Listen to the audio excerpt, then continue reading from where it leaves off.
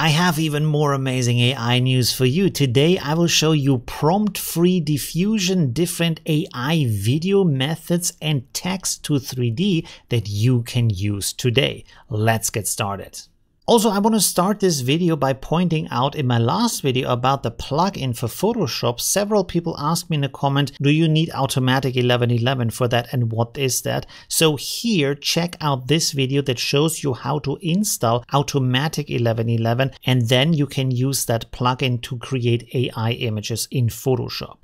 The first thing I want to show you today is called prompt-free diffusion, and this is basically exactly what it sounds like. You don't need a prompt anymore to create beautiful AI images. Now, the way this method works is that you give a stylistic input as an image and then also a control net method, so you have a lot of control over the output, and both of them are fused together in this process. So in this example here, you can see that there is a painting of a landscape with a house in it, and then we have here a canny map with a different house, and this is output by different stable diffusion models. So you also get different styles in there, different colors, and you don't need to jump through the hoops of all kinds of different methods to just transfer that style into different images. Now, this is super important to keep consistency and to give you more examples, but in the exact same style.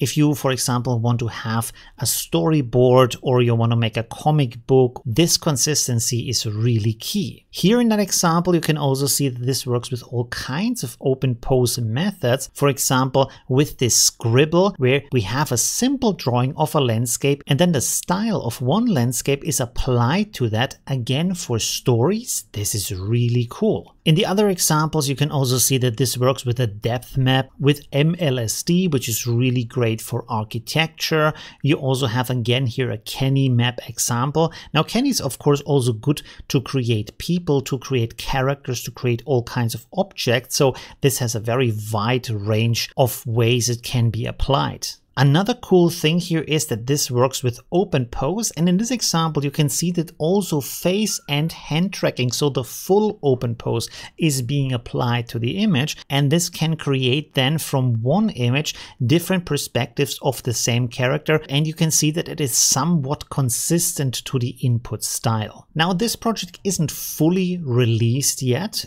There is an explanation on how you can install the demo on your drive, and also it shows you what kind of models you need to download and put into the different folders, so this works for you. But on the top of the page there is a demo link for Hugging Face. And when you click on that, this is loading a Gradio UI where this is running online on the cloud. You don't have to pay anything for that. You can try this out either by loading their example project. So when you scroll down, you see here a long list of different examples. When you click on them, everything is loaded up here with the settings into the UI. But you can of course also upload your own images here for the stylistic input, also for the control net methods, to see if this gives you a correct output. The next thing I want to show you today is a little but maybe very useful tool. It's a stable diffusion prompt reader. Now, this is a reader that works on its own, independent from different web UIs, and it has some extra functions in it. So as you can see here, this provides a very simple to understand UI that shows you all of the information from that image, and also below has some editing methods for this information.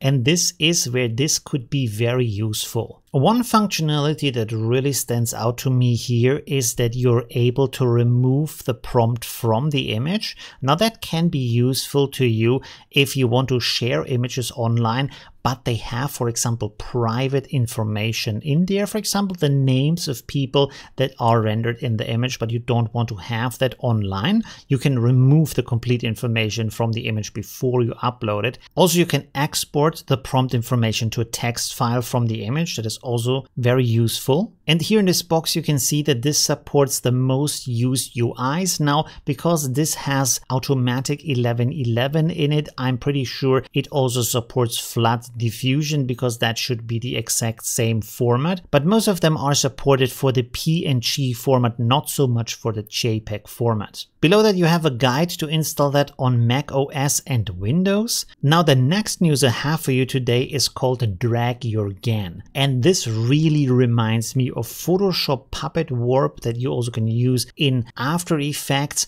What this is doing is that you can set a start and an end point in an image, and from that it's going to create a video animation where it is moving the content of the image for a video in the way that you defined. And on their page they have two really interesting examples. Now of course one of the examples is to move a character around, to move their limbs, to turn their head, to animate their face, close their eyes, things like that. This is super useful, especially because this gives you a lot of control over what should happen in your video animation. For example, creating complex action scenes. And of course, because this is AI, you can use this in all kinds of different artistic styles. For example, simulating 3D animation, digital painting styles, and of course animate. So I really can't wait to see the first fan-made anime short films, anime movies. That would be really cool. But I can really also imagine that this has a huge application in gaming, for example in 2D games where you want to animate the characters. So here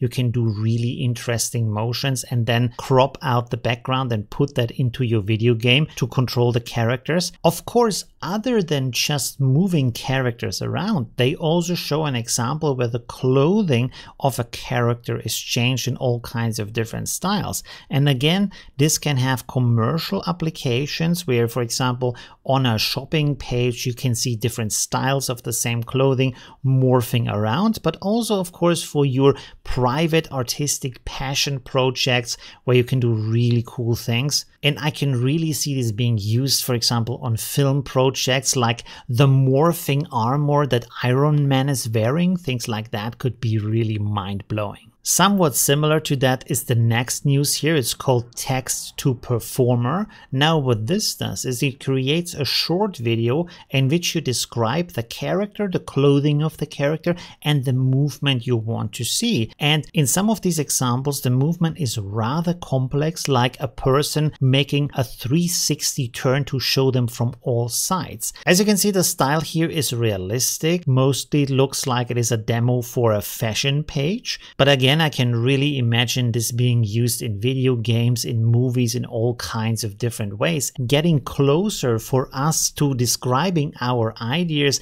and this becoming a short film, a little game, create our own worlds just from text, just from our imagination. Now, when you look at these examples, it's absolutely surprising that this is working without video input, without image input, without controlnet input, just text, and still there is not really much flickering, and the character and also the clothing stay very consistent while the character is moving around and even turning their body. The next news is from Latent Labs. They have developed a technique to create 3D from text input, and you can use this link from that tweet to join their Discord, and there you can try the method out. Now the amazing thing is when you go into their Discord, you can see the other 3D models that their users have created, and from the preview they are fairly complex. Also they are colorized at the same time, so there is a low resolution texture on there for this stage of development. It is the best I have seen so far, so it's really surprising. You can download the 3D meshes by clicking on Send Mesh and opening that up, for example, in Blender or other 3D software. And last but not least, there is now an app for ChatGPT. I've waited for this so long,